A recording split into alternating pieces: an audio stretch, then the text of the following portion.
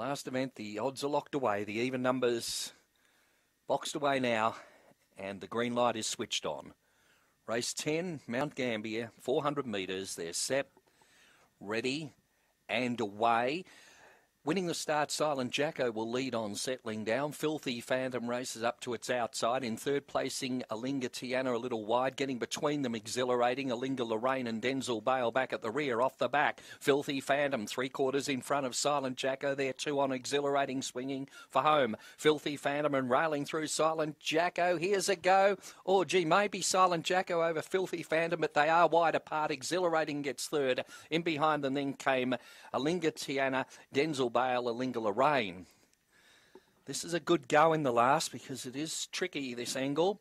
They are wide apart and will stand by for the placings. First section there of 10.80 and the overall around 23 and 10. And a good go here to the 10th and final on the program at Mount Gambier. We stand by for the placings to come through to wrap up what's been a good day of racing here. Silent Jacko and Filthy Phantom, the two here in the last on the card.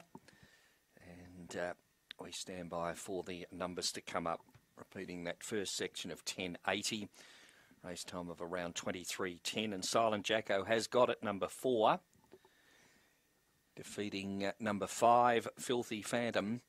And third in has gone to number 2, which is Exhilarating. 4-5-2 on the last. 4 Silent Jacko takes it out for Dave Peckham, gives Dave a double.